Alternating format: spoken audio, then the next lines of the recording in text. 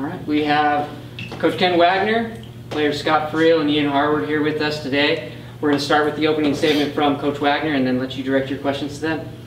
What can I say? I just love the way our guys played. Scott and Ian, you know, both nights, and you know, I tell Scott all year that he's our MVP, and I hope the others don't get jealous, but he's just a tough, hard-nosed person. As a coach, you're happy because this is really a players' win. They really came and played hard. We got out-rebounded last time we played Dixie, and we beat them by 20 this time. So I was just excited by our effort. Scott, is this a career high for you, 31 points? Spencer's saying yes, so I guess it is. Okay, thank you. You have some follow-ups? Yeah. Okay, well let's talk about it. First, Ian, it appeared that you kind of energized your team with the blocks. I think there was a sequence there 3 straight times early in the game where you had a block, and that seemed to set the tone defensively. Can you talk about that and how it came to be? Yeah, I mean, a lot of times, me coming off the bench, that's what I'm trying to do. I'm just trying to bring a lot of energy, kind of give a little bit of a spark, and I figure I can do it more on the defensive end. And I mean, a lot of times in practice, we practice funnel them down to me and Big Jordan, and that way we can really challenge the shots and make it hard on them. And I mean, just in the right place at the right time, I guess. Let's come over here to Scott. Obviously, you had a tremendous offensive output, and many times there were times where it appeared you might be trapped, and yet you still made the bucket. Did you just feel that everything was going your way? You just had that confidence that you could get out of any situation?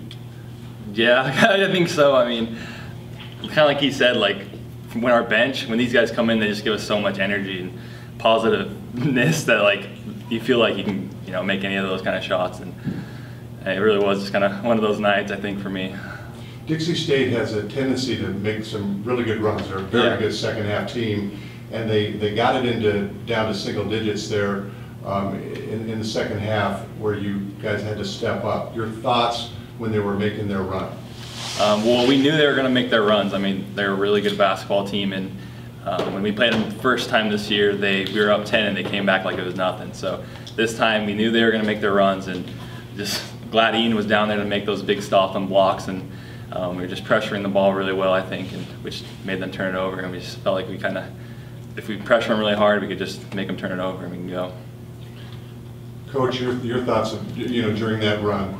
Well, it was great. I thought our guys responded, rebounded hard, played good defense, and I think that really helped. And then I was proud of LJ, our little sophomore point guard, had a great night.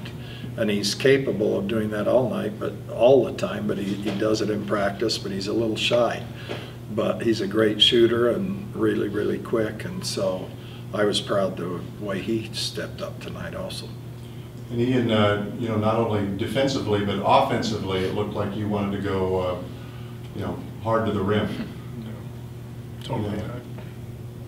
Yeah, I mean, one of the things is like I've been trying to really focus on being strong, making a strong move to the hole, and I mean, tonight was a great chance to do that. They have 2 really, really good big men, and it was a good challenge for me. They got us last time, and I mean, I feel like all of us, we had something that we wanted to prove this time. So. Cal Baptist, a team that you split with this year, you know they're tremendously strong, and you're going up against them in the championship game. Your thoughts about that? Well, we have a lot of respect for them. They're very well coached, very athletic, very strong, excellent shooters, and you know, it's the same thing any night. We're going to have to really defend if we want to win. Scott, your thoughts about playing in the title game? I'm excited. I mean, we had 2 hard games to get here, so we definitely want to finish it out. And like Coach said, I mean, they're a really good basketball team, but I feel like, you know, they're like every other team here. They can shoot, and they're all athletic. So I think if our big guys keep blocking shots and we keep pressuring the ball, I think we have a good chance for tomorrow. Ian, so is that what you'll be thinking about? Are you just imagining making those stops at the rim tomorrow? I'm always imagining those stops at the rim. So, I mean, yeah, I'm just really excited to play them, and again, being in the right spot. So. Hey, all Ian worries about is the next meal. Or how how many blocks he got in the game. You have anything else?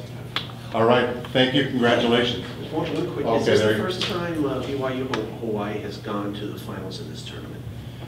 Yes, it's only been 3 years. and Right. We lost the second round to Dixie 2 years ago. And last year, we lost to, who'd we lose to? She lost to Chaminade. Chaminade. First round. Sure, first round. Yeah, so ironically then, you were actually knocked out by the champion both years. Because Dixie won it the first year, BYU knocked him out. Chaminade knocked you out in the first round this last time, they won the championship. So, yeah. Okay. Thank you. Thank you, gentlemen.